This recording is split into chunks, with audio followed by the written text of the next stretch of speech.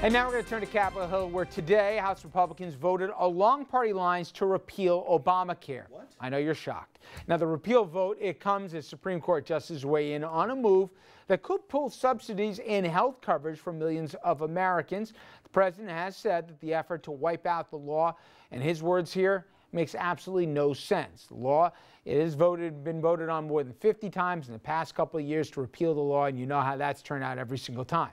Well, today, Senate Democrats blocked action on legislation that provides funding for the Homeland Security Department and rolls back the president's steps to shield millions of undocumented workers from deportation. Both efforts likely to end in defeat for the GOP. That, as the president has said, he will use his veto powers if necessary. Okay, to that end, guys, and Richard, I'll start with you. I get it. Republicans overall don't like Obamacare. Republicans overall don't like the president, especially the methodology he went through as related to immigration reform. But if they want to win, if they want to be in the office where the president is right now, how is it smart politics to say, okay, we got the House and we got the Senate, so we got to tell people between now and 2016, you put us in power, we get stuff done, that they're spending more time on Benghazi, they're spending more time on repealing Obamacare, which will go nowhere. And now they're seen as the people who are trying to fight immigration reform when they need to get Latino votes. I just don't, from a strategy standpoint, get that this is the best way to do it, and then threaten to shut down the government or defund, Homeland Security in the process over immigration. The Democrats, I think, boxed them in, but I think they're playing into the Democrats' hands. Why am I wrong? Well, it's not that you're wrong, but here, let's look at it. All politics are local, like Tip O'Neill said. The majority of congressional districts are congressional districts which are top-heavy with Republicans. And the only thing you're likely to face is a more conservative Republican in that district. That's how 99% of the districts are. And so when you talk about Obamacare, that's not very popular in each of these Republican districts. So they can afford to have this vote and not have anything happen to them. But haven't they proven the point already? They've done it 50 times. The 51st time's not going to make a difference. No, my point is to represent my constituency. My constituency doesn't think this is a very good idea. Even if you know it's going to go nowhere. Doesn't matter. But now what's important is that the next nominee for the Republican presidential candidate makes the case that I can work with everybody. Maybe with Obamacare, we'll take what's good and we'll get rid of what's bad. Everyone agrees that there needs to be, even Republicans agree that there needs to be immigration reform that also increases our border security. It's just a matter of how to get there. So I don't think that. How about how they're going there specifically?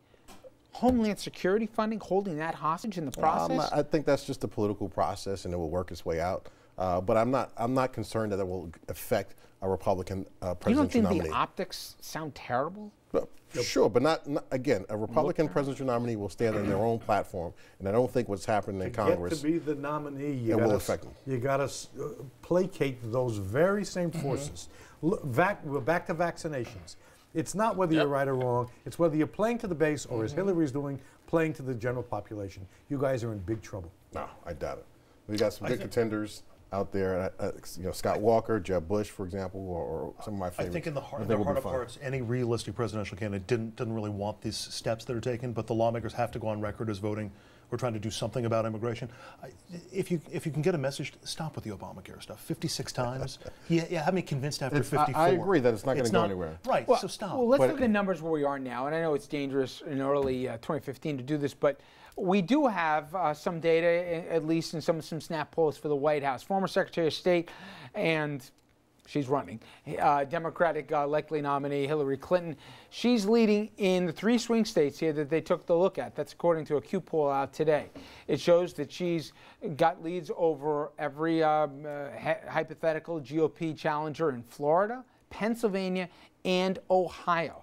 And while Clinton is holding her own right now, the GOP is getting a big election boost, though, from the Koch brothers. And Richard, to that end, these guys are going to write a check when it's all said and done, closer to $1 billion here. I get what they're trying to do. If I had money to burn and you wanted to do it, this is probably the right way to do it. You kind of vet the field early so you don't have the food fight here that dragged on far too long into a primary process the last go-round. But are you worried? Basically, you got a couple of guys that are going to pick the nominee. I don't think. Look, The Koch brothers spent. come on. They spent $400 million in the last election, midterm election, which was just recently, and they didn't get much of a result. Maybe they're going to double their result of nothingness from what they got last time by spending twice as much. But I'm not really concerned about buying an election. It's just not. It's not going to happen. Leasing, renting, buying, whatever, contracting an election. I'm not really concerned about that, especially in presidential politics. The truth of the matter is, presidential races are very expensive to run. You know, you're talking about between the last two candidates, over $2 billion. I get it, but I've never seen. Have you guys ever seen two guys basically being able to look? Look what came out of it. They said Rand Paul, we didn't like him because he wore jeans and he didn't wear a suit to the things, so we're not taking him seriously. And there's real panic right now in Rand Paul world, right? Not about the vaccine comments, but about how the Kochs are going to view him, if they'll fund him or not. I don't think this is healthy. The Republican Party is caught with a set of wacky ideas, fairly interesting candidates, and a wacky base. And he keeps talking about the sort of interesting and thoughtful I don't see you nodding along. candidates. But the base is wacky and the ideas are wacky. Austerity, it doesn't work. Global warming, Republicans want something done about it. Vaccines, stop. Well, you know what? We can't be so far off. I tell you what, keep going. We dominate the House and we dominate the Senate, and that's elected by the people in the U.S., which is right of center. Most Americans are right of center. Tuned. So we must be doing something right. Stay tuned. And I guarantee in 2016 we'll have the presidency Two too. guys, $1 billion, setting basically the terms of the debate here. Do you just say, hey, it's inevitable? It just don't feel right. It was inevitable that we're going to get to this day, but you know what it is, Richard. You know I'm a straight shooter. I call it what it is. They're buying the politicians. Politicians have been bought for years. Look at gun control. I'm sorry, Rich. Oh, excuse me. Money impacts the way that elections are. How should I say it? I was trying to get to the chase. I've been doing this for 30 years. Politicians are bought. One thing, whether you're Democrat, Republican, or Independent, you got the money, they will listen. It's that simple, except for Richard Brodsky. Except for Brodsky. He won't listen. He won't listen.